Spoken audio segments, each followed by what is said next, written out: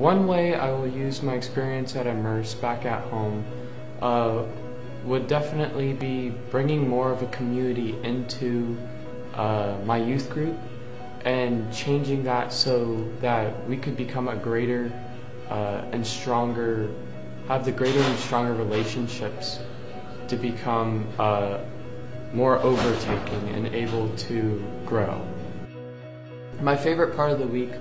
was the second to last night when we had like the prayer night and we were able to pray with all the counselors, pray with each other, and just really be there to know that there was a second person right there besides God, another person right behind your back that was always there to help you when you needed it. To describe this whole week into one word, it would be a foundation to grow on.